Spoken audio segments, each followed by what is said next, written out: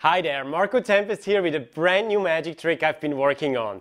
Now the type of magic I like uses technology to create illusions. And I prepared these 3 iPods to show you what I mean. I'm going to use them to tell you a little bit about my favorite subject, deception.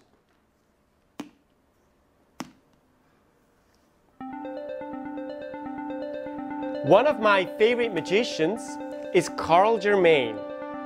He had this wonderful trick where a rose bush bloomed right in front of your eyes. But it was his production of a butterfly that was the most beautiful. Ladies and gentlemen, the creation of light.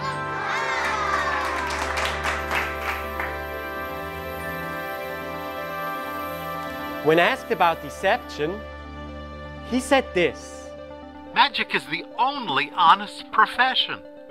A magician promises to deceive you, and he does. I like to think of myself as an honest magician. I use a lot of tricks, which means that sometimes I have to lie to you. I feel bad about that, but people lie every day. Hey, where are you? I'm stuck in traffic. I'll be there soon. You've all done it. I'll be ready in just a minute, darling. It's just what I've always wanted. You were great! Deception. It's a fundamental part of life. Polls show that men tell twice as many lies as women, assuming the woman they ask told the truth. We deceive to gain advantage and to hide our weaknesses. The Chinese general Sun Tzu said that all war was based on deception. Oscar Wilde said the same thing of romance.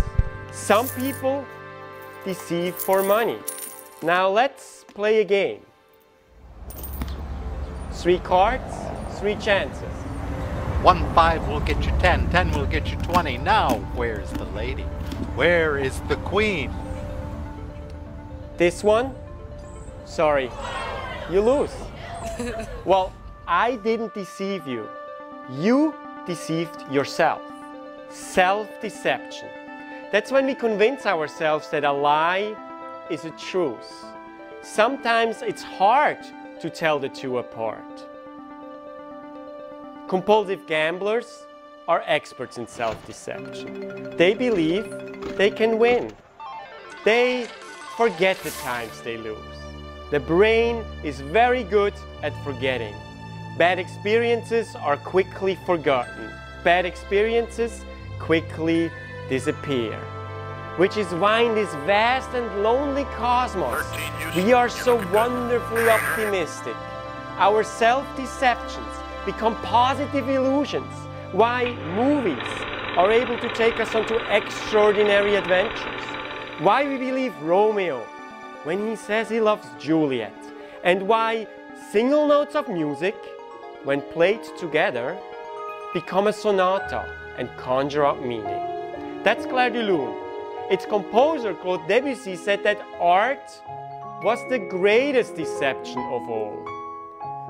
Art is a deception that creates real emotions, a lie that creates a truth. And when you give yourself over to that deception, it becomes magic.